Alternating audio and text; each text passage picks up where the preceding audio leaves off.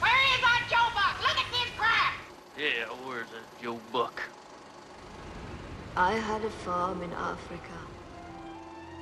The head projectionist taught me how to lace up, rewind, and film cement smelled like pear drops. But it was just a family business, and it didn't seem unusual. I've always wanted to see the frontier. You want to see the frontier? Yes, sir. Before it's gone. I think he's scored some of the great movies of the last 30 years and some of the movies that are the most famous of the last 30 years. If you think in terms of the 60s as a revolution in England, it was music-led, and the Beatles led the rock and roll, and John led the movie music. He's led the way and shown other people how to do it. He showed me how to do it. Come on. A big welcome, please. Our guest, special guest here, John Barry.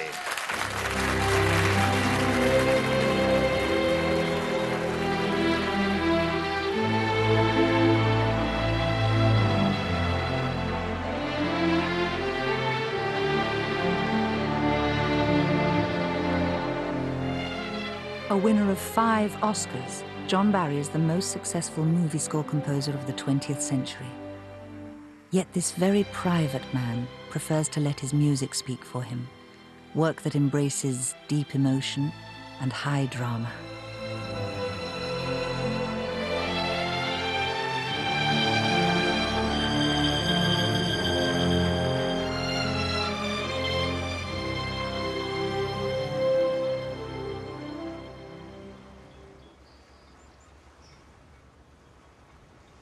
It's an island with just a causeway.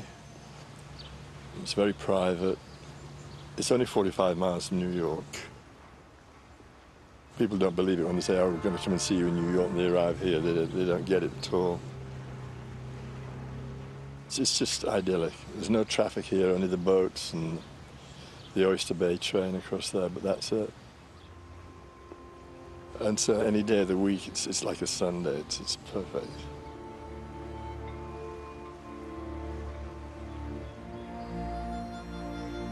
It's just the way you get things done as a composer. Just to have 24 hours a day without conversations with anybody and without any interruption at all. Just so you're free to think and then relax and just go on the beach and reflect. Come back and start writing.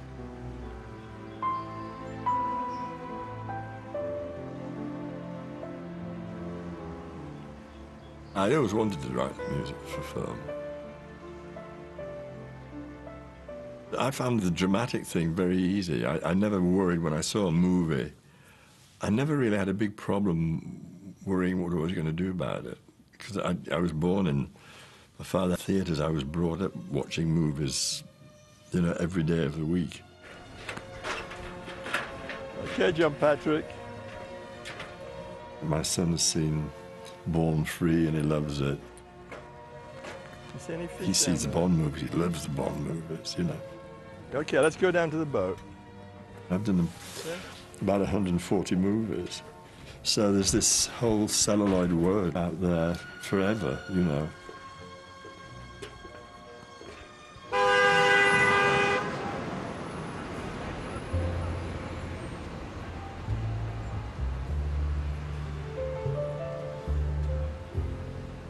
I have the good fortune to enjoy America and New York very much.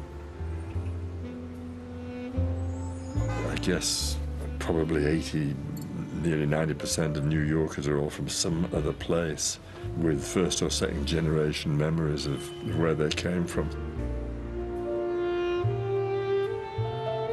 It's a wonderful cosmopolitan melting pot and I love it.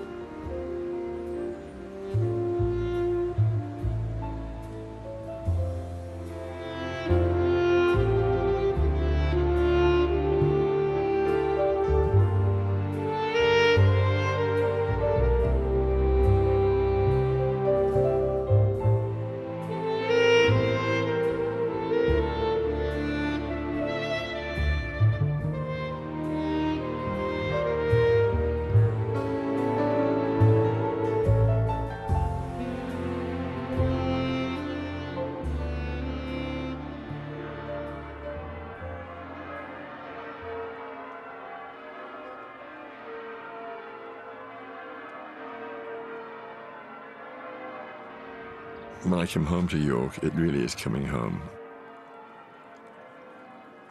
York was a very, very singularly beautiful city. I mean, a lot's changed, there's a lot of things happened to it. But the whole centre of town, the shambles and Petergate, it had a great charm to it, great charm. John Barry Prendergast, the youngest of 3 children, was born in York in 1933. His mother was a classical pianist, and his father owned a chain of cinemas. The young Barry developed an early love for the cinema. My father, John Xavier Prendergast, he was Irish. Started as a projectionist, actually, in the silent movies. Worked up to being the manager of the Palladium Lancaster. And then he came to York and bought his first cinema. And then finally wound up with a chain of like 8 independent theatres in the north of England. So I was just brought up in the cinema. I mean, that was it.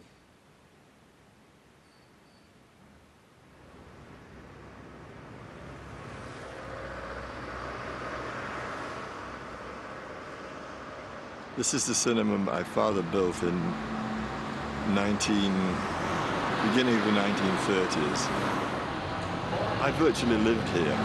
3 and 8, 38. 7 and 9, 79. 6 and 5, 65. 3 and 7, 36. It's strange because there's certain things that are still there, the exit doors and... Yeah, it was a cinema, but it was also a concert hall, you know. And of course all this has changed, all the staging area here.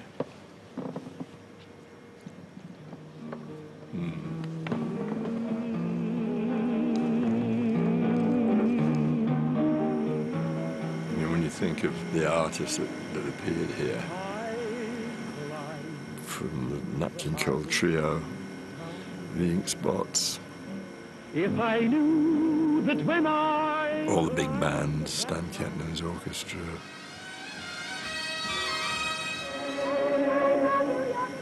Gracie Fields.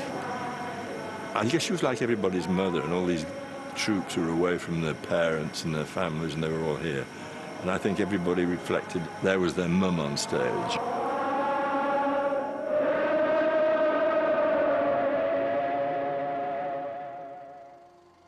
I remember my father walking me downstairs in the stalls, and it was black and there was a barrier across.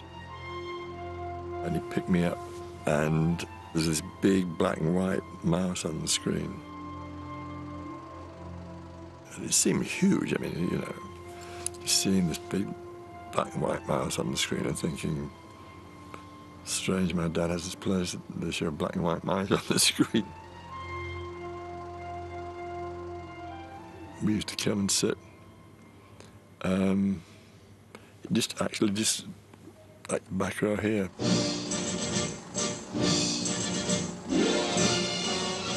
I used to come every afternoon from being maybe 6, 7 or 8 years old. I just loved cinema. I love music anyway, but I started really taking great note of film music, and the Max Steiners and Bernard Herrmanns and Miklos Rozsa, and I became fascinated with film music.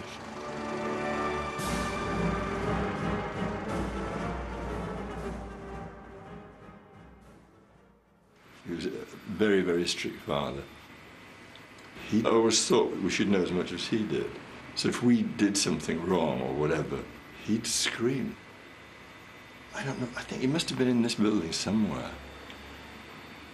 And he was talking to some people about me. And I stood, I was going to come around the corner, and I stopped, and I heard him.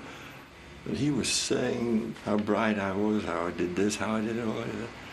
He'd never talked to me like that. And I let him finish. And then I just walked past us. Evening, Dad. Walked on, give him a bit of his own back. He was almost embarrassed that he'd been caught being nice, you know, it's very funny. And people adored him, they were very fond of him. Because he was nice to everybody else outside the family. It's one of those Irish things, you know. Everybody else is terrific, but your own, you kind of give them stick. In 1953, Barry did his national service. While some played war games, he played trumpet in the army band, and with the help of a correspondence course, he also learnt to arrange jazz. When I came out of the army when I was about 22, I don't remember a part of my life prior to that where it hadn't been one of discipline of one sort or another. And so when I started my group and got out on my own, it was like, God, I flew like a bird. I found 3 musicians that I'd been in the army with and 3 local musicians in Yorkshire. So we formed the first 7. Let's go over to the bandstand where the John Barry 7 are all set to rock and roll their way through a number called You've Got Away. Take it, boys. Up, John. You've got a way that I need so much.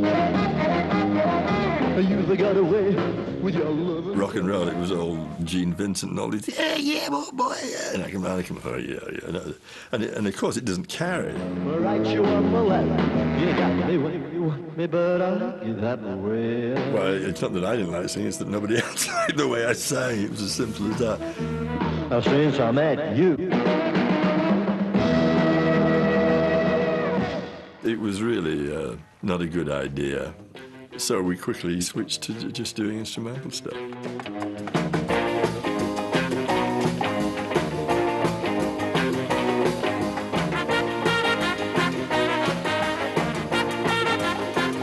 Well, I suddenly got this call from John saying, would I like to join his band? Because the guitar players couldn't read. And he knew that I could read the guitar, read music on the guitar. So he said, if you come in, that would be great. Most of the songs we played all featured the guitar. Walk, Don't Run, Black Stockings, Hit and Miss.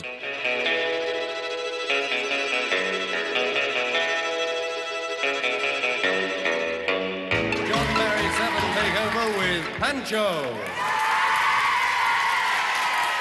The turning point for the John Barry 7 was drum beat. Every Saturday night, it was kind of the pop show, and anybody who was on it became a star or famous. You know, we used to go out and do concerts, and of course, you know, with the John Barry 7, like, oh, screaming and all that.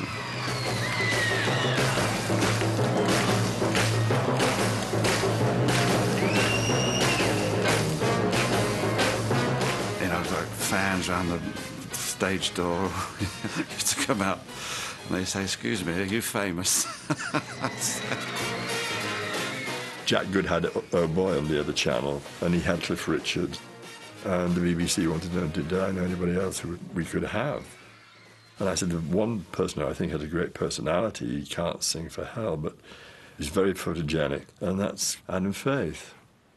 I suddenly get this call from John Barry to the cutting rooms at Elstree, where I was, and he said, we're doing a new show called Drumbeat. Do you want to come along and have a go? And I said, look, do this. Do a couple of them, do an audition, and let's see. I said, but don't give up your day job yet. I got 6 months on that Drumbeat show, and honestly, I can tell you that it would not have happened without John, because John insisted to Stuart Morris, the producer, that I should be one of the regulars. I always looked at John as the older generation, like a dad. He looked after me like a dad. In the studios, he looked after me. I had no knowledge.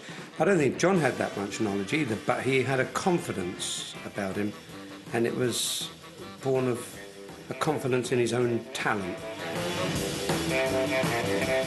I was in the corridor one day on a Saturday, and he came running up. He said, quick, come into the studio. He said, I think I found a hit. What do you want if you don't want money? What do you want if you don't want gold? Say what you want and I'll give it you. When we were recording it and I sang it the first time, they screamed and shouted at John, he can't sing it like that, it sounds like it comes from China. And John absolutely would not allow any interference in what him and I were doing.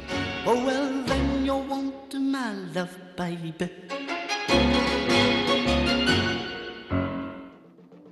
I think we wound up with about 8 or 9 consecutive top 10 hits. Well, I still go to the dance hall, listen to the noise.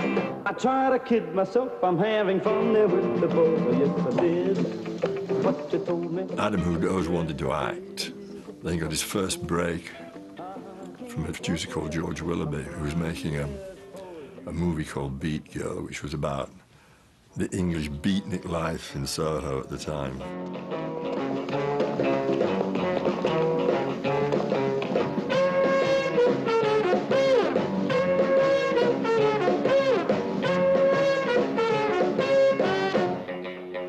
John and I were managed by the same horrendous woman, Eve Taylor. But one thing she did, she knew how to leverage one artist against another. And when I got Beat Girl as a movie, the first instinct for her was, who's doing the music? I want John Barry to do the music. You want to pay me now? More action and less talk.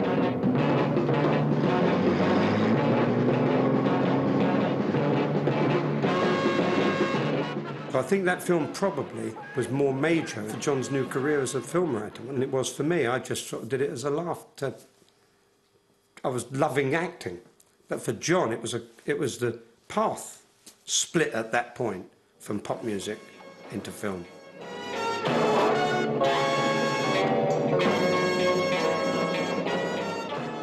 A major break came for Barry when he was asked to arrange Monty Norman's title music for the very first Bond movie.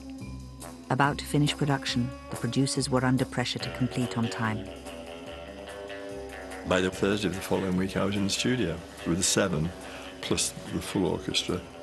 I never saw the movie, I never met Saltzman and Broccoli, I never met the director. I never even read a script. I just knew of Bond. I think it was in the Daily Mail. There was a strip of Bond, which I'd occasionally looked at. So I knew what it was about.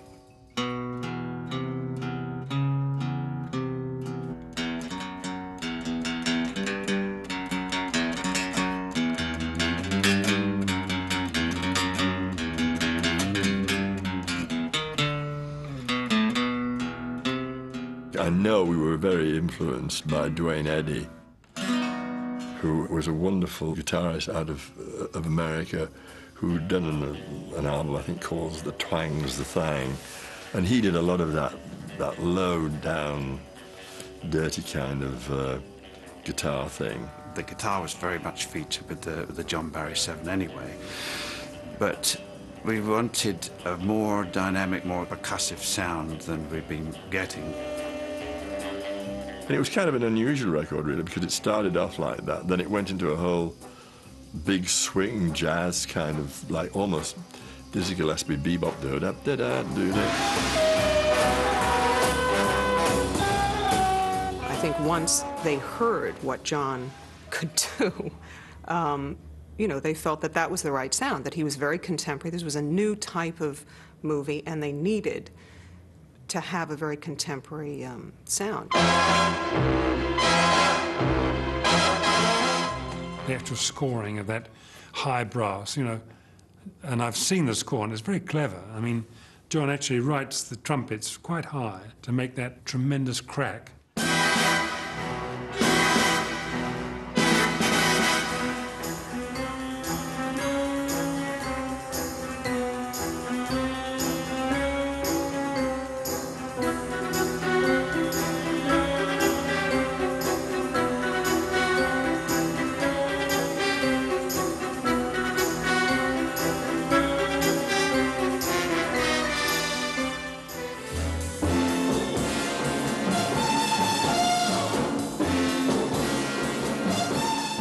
Everything came together in Goldfinger. It was like they'd been learning themselves, and when it came to Goldfinger, they'd got the whole style down, and everything else that went on after that, Goldfinger was the blueprint.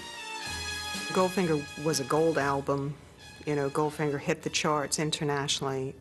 John, you know, had written the song. John had also brought Shirley Bassey into the equation. I said, Shirley, just sing it. Don't think about it too much. Just go out there and belt the hell out of it. And that's what she did. Goldfinger, he's He's the man with the Midas touch. A spider. With that voice and that music, you know, it certainly told people, wow, this is going to be an experience.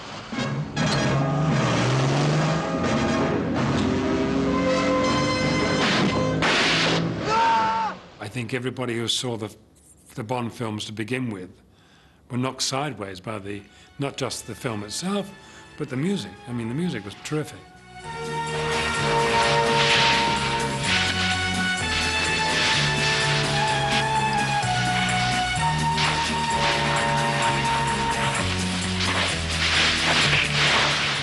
He's always a character who has to appear calm and cool and collected. So it's really the way that the audience can get an insight into Bond's emotions is through the music.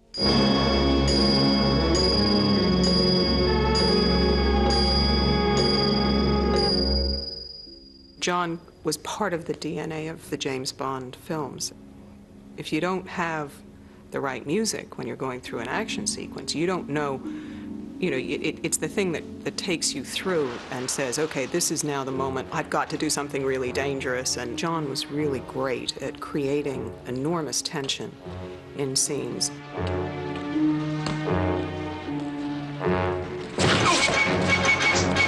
With a Bond movie, it's action. He walks in, he takes a look, he hits somebody in the face. It is Mickey Mouse, what we call Mickey Mousing it. It goes with the action. It was a big canvas, $1 million Mickey Mouse music, but it was very, very highly disciplined writing.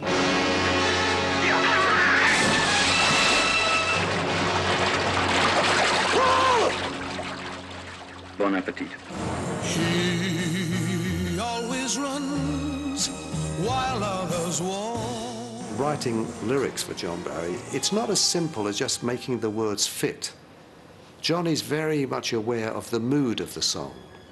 And although the lyrics have to follow the contours and curves of his melody, he's very much aware of the mood. The same as he searches for a mood for a movie, he wants the words not just to fit, but to cover that same landscape as he has covered. You only live twice, or so it seems. To this day, when people sit in the audience, when they hear that sound, which is the John Barry sound, they start to tingle. Diamonds are forever. They are all I need to please me. I remember very, very well when we wrote Diamonds Are Forever, and we were very, very pleased with it. They won't believe in the night. I've no fear that they might desert me. I remember saying to Don, just let's treat a diamond like it's a man's penis. Hold one up and then caress it. Touch it, stroke it and undress it. Harry Saltzman said, how can you write words like touch it, stroke it and undress it? It's too provocative, it's filthy. And I said, but Mr. Saltzman, you know. That was what was so fun about the Bond, because all that kind of innuendo and stuff was all done in a larger-than-life kind of cartoon kind of fashion.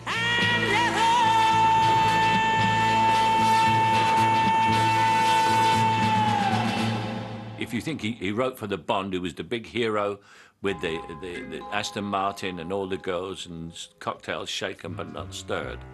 And Harry Palmer, who couldn't get a girl, wore glasses, did his own shopping, usually shook the milk to see whether it was sour or not. And John Barry had to represent that kind of a character.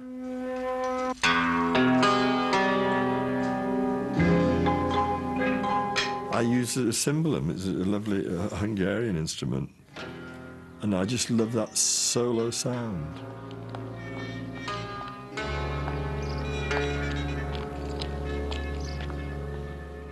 In Ipcress File, you think I'm captured and taken away to some terrible, dangerous communist country in Eastern Europe somewhere.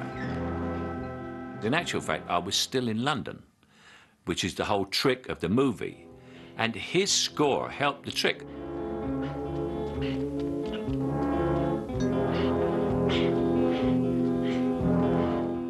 His music helped the plot, forwarded the plot, but never got in the way of it. As the British film industry flourished in the 60s, London started to attract American movie makers. When Carl Foreman came over to produce Born Free, he chose Barry to score it. It was a most exciting time where we were all so busy doing movie after movie and song after song and advert after advert. Her face without a trace of makeup proves it. A girl's most important cosmetic is her shampoo, her sunsilk. I think John, like me, we still couldn't believe that we were actually in the eye of the storm, that all this was happening to us.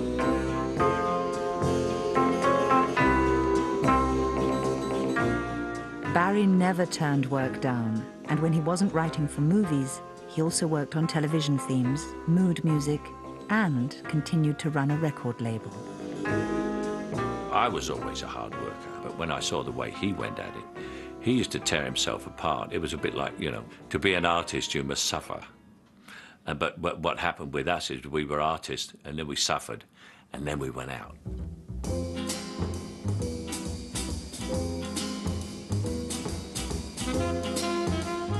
Of course, John was also the man about town. He had this beautiful white Citroen car, beautiful women. You know, he managed to get a lot into his life. I don't know how he found time to write tunes, anyway. No, he wasn't half as good as people talked. He sounds a lot better in the telling. It was terrific. I mean, England opened up. It was a very healthy time to have been born into.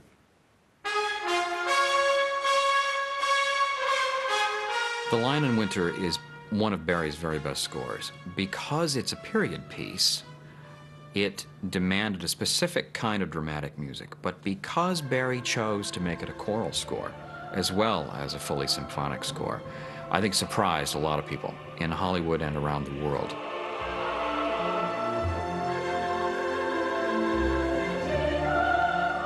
We had like a 120-piece orchestra and choir, and a 40-piece choir. And it was a great opportunity for me to do a choral, because I'd started off studying with Dr. Francis Jackson at York Minster. I'd studied choral music with him. Francis Jackson was the only teacher in York. He'd written a couple of symphonies himself. He was a master of music at York Minster. And I asked him if he'd teach me, you know, the rudiments of harmony and counterpoint. He taught organ and he taught piano, but he never actually taught musical theory. So he said, oh, that might be amusing. It's always difficult to assess the potentialities of a pupil, but I was pretty certain with John that he was dedicated enough. He never said very much, so I couldn't really tell what was going on between those years. I wasn't crazy about teachers, you know, a basic dislike for teachers. So, and you were kind of extraordinary in your attitude. You might not know that, but compared with, tell me. Well, you were very, very understanding and helpful. Believe it or not. I mean, it was a different teaching ambiance than I'd ever experienced before. Most certainly. Really? Yes, absolutely. Oh, well, that's a comfort, because after all these years. I must confess I've never seen any of the films which he's written for, but I've heard the music by other means, and I'm astonished at his facility with melody and the way that he's orchestrated everything.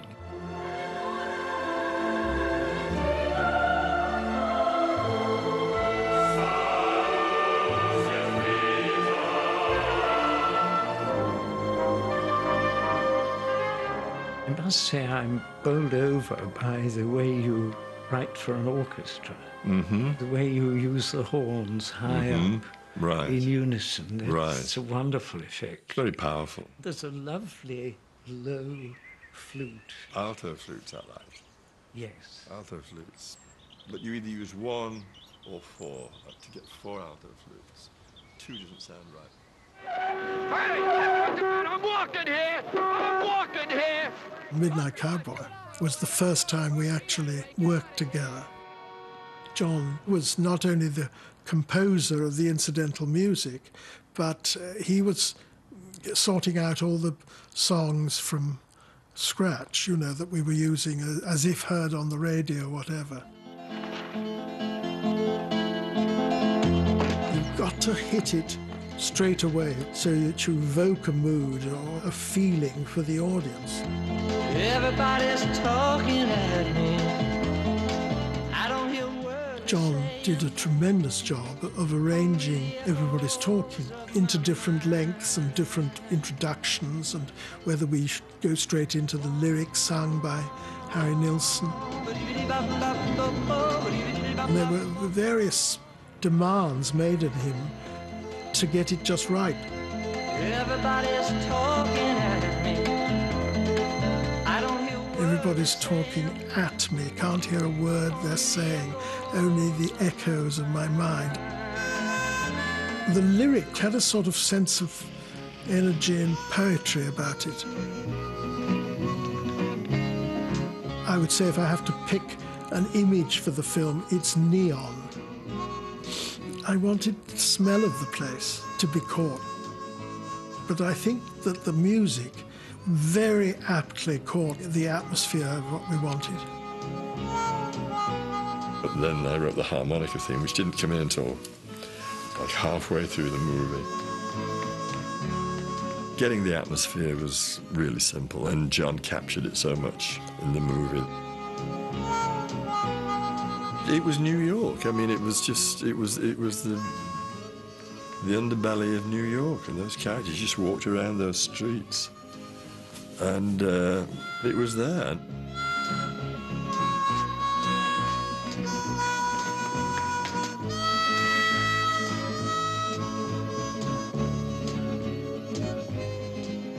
I had people say, "What's this guy down Limey doing this?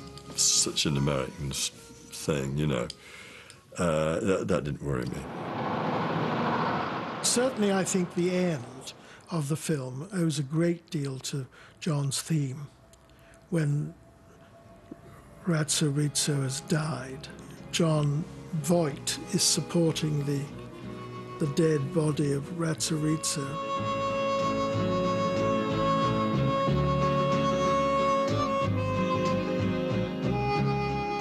I think the fact that Barry was a Britisher gave him a kind of objectivity, afforded him a chance to look at America as it was and see it as an outsider would. And I think that while not the same choice every filmmaker would have made, I think helped to make Midnight Cowboy the success it was. As Barry's reputation grew in the 70s, he could choose which directors to work with. Some collaborations were very successful, like those with Wim Wenders and Francis Ford Coppola. In other movies, his music was to prove even more memorable than the story. We Have All the Time in the World that I wrote for Her Majesty's Secret Service. It was probably the least successful James Bond song at that period of time.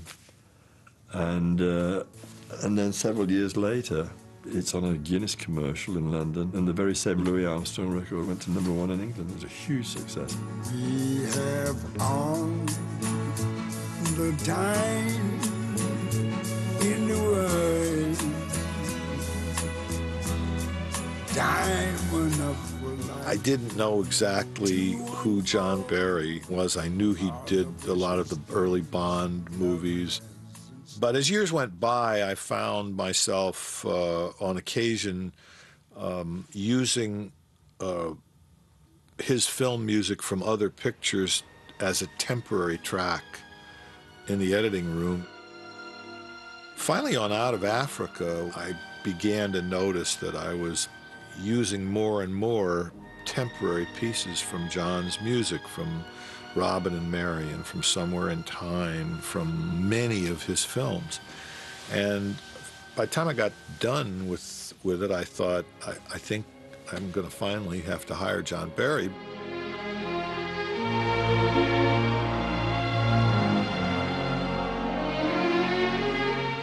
Sidney, when he was cutting the movie, had tried all kinds of African music, you know, records of previous African movies and whatever. The first thing he said to me, he said, I've put African music all over this thing. And he said, do you know what? He said, it doesn't work. And then when I saw the movie, I said, well, the music and the nature of African music is not going to deal with the relationship between Redford and Street and how they feel about Africa.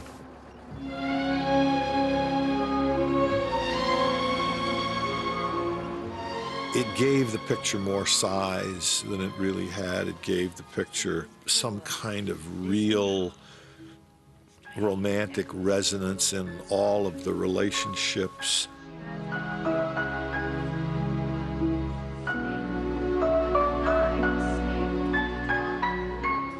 He did a film called The Last Valley that I never saw. I think very few people saw. But there was a particular cue in it that I used as a temp score for a section of the film where Robert Redford takes Meryl Streep flying over Africa. And it's kind of a religious cue, and it gets a lot of its feeling because there are deep male bass voices.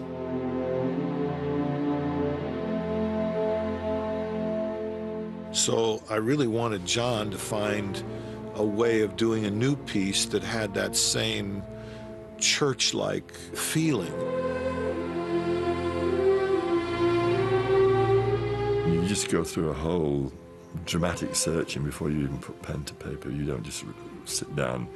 You just analyze everything, the drama, his relationship with the woman in the movie. Then you start to write the music, which hopefully is something that dramatically pulls all that stuff together.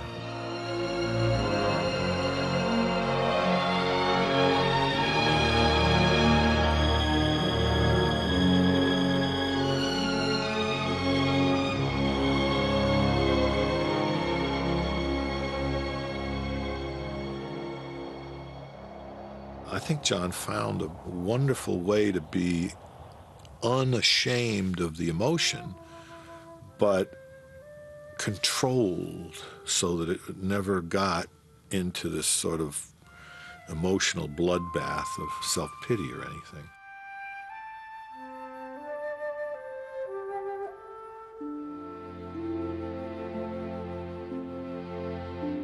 When I write scores, if there is that sense of loss, and now in Africa there was, you bring your own sense of loss.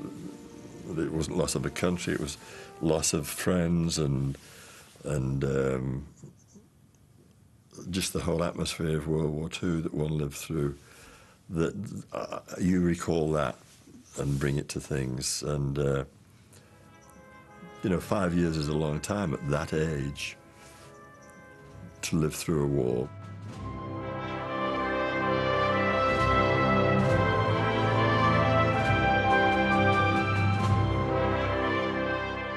York was a very big military town, and it was pretty indiscriminate bombing. The whole sky was like just one ball of red from the bombing, from the city burning.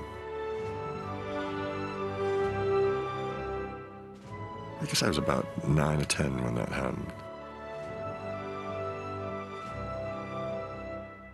And I remember the following day, my mother taking me into the centre of the city. And it's a stench you'll never forget in your life. You talk about burning bodies, and it's different from anything else.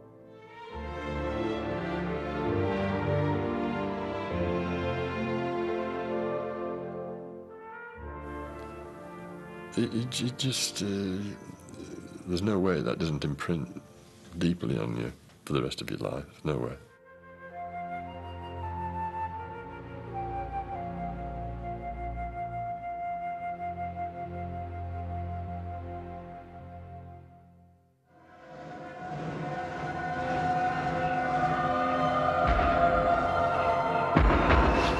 Dances was most certainly a story of the loss of the West.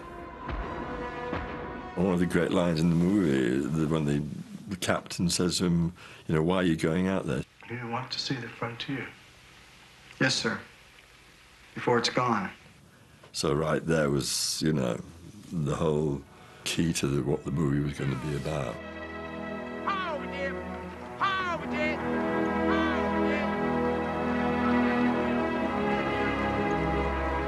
You know, things that work in films are very black and white.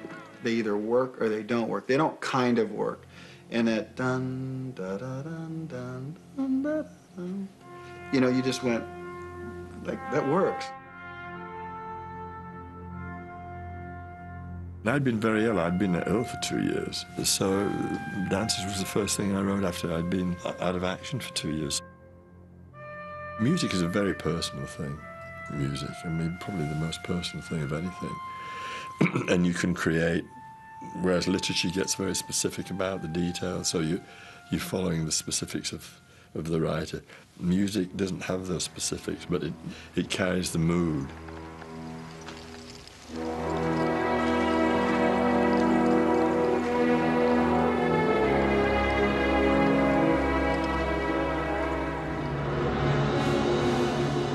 It's one of the only crafts that a director really doesn't know how to do. You know, you put your whole self in the hands of a composer. It's like you actually give this thing to him and you say, "Can you make this better?"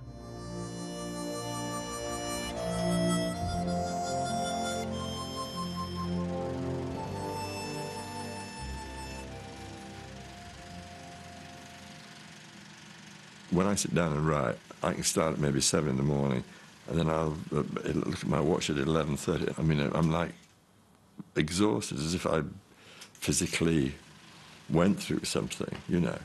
So it's the doing of something with passion.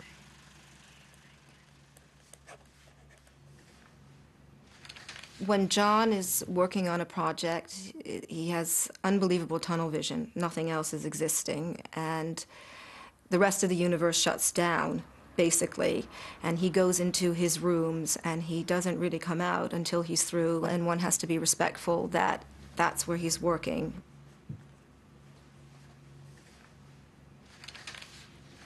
The worst thing you can do is fall in love with the first idea you get.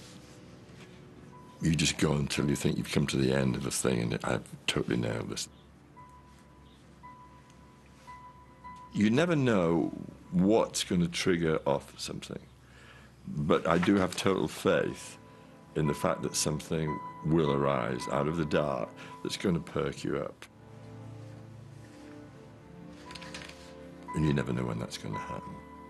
You know when it happens. When it happens, you know oh God, yeah, it's like a gun going off. So I got it.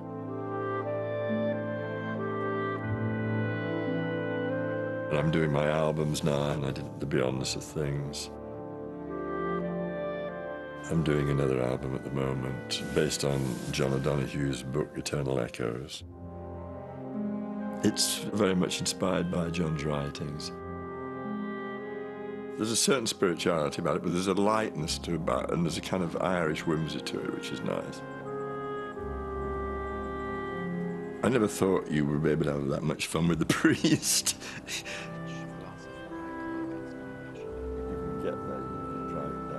It amazes me, actually, that somebody who's moved in that whole superstar world, that he has held his substance so completely, because he's in a real conversation with himself. And it's that integrity that I love. How adjacent. From reading the book, there was an instinct that I loved the way the man wrote. For instance, they believe that in November, Mina Samhain, the month of the dead, that the veil was actually pulled back.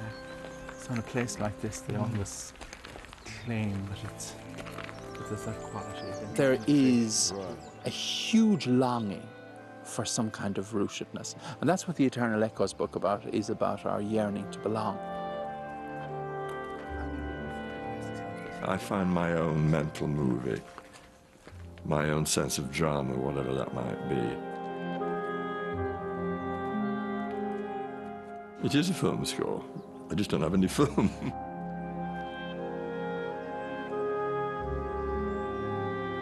The family name is Prendergast.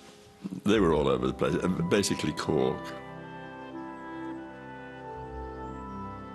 There must be something in one's background, one's spirit, that just connects in a strange way. It's a wonderful feeling.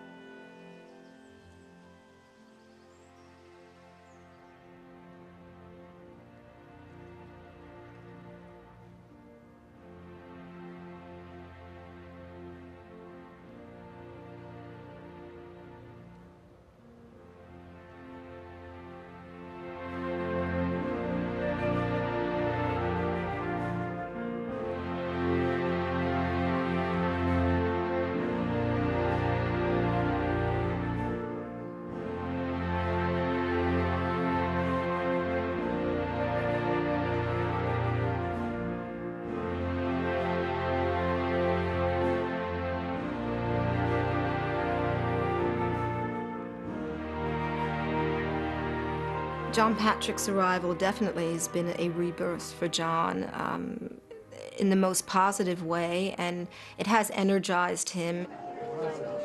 I don't think that John would have been able to write The Beyondness of Things or Eternal Echoes at another time in his life.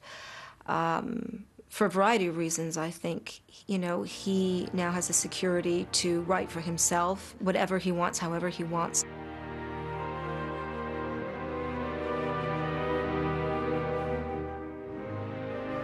He is writing music that is virtually symphonic. At the same time, he's not losing the audience.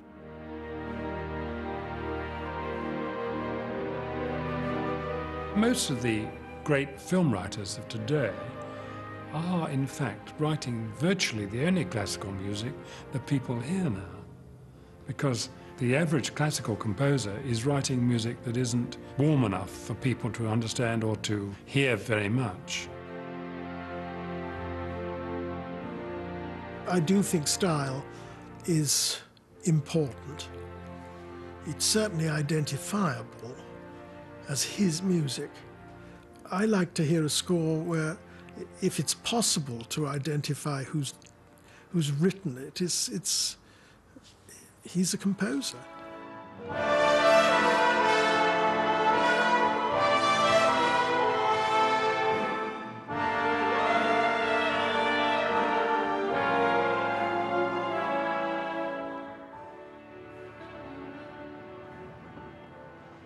When I started, I mean, one year I did 8 movies in 1 year. I don't know how the hell I did it. But if now I can get just one really terrific movie a year, I'd be very happy.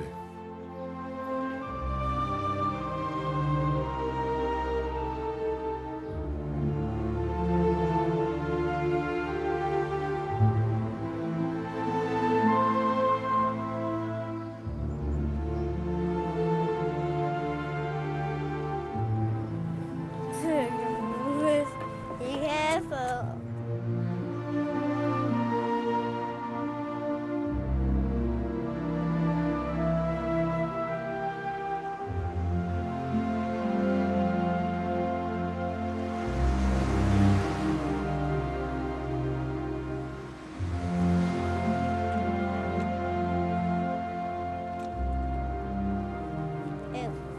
No, that's a cigarette butt.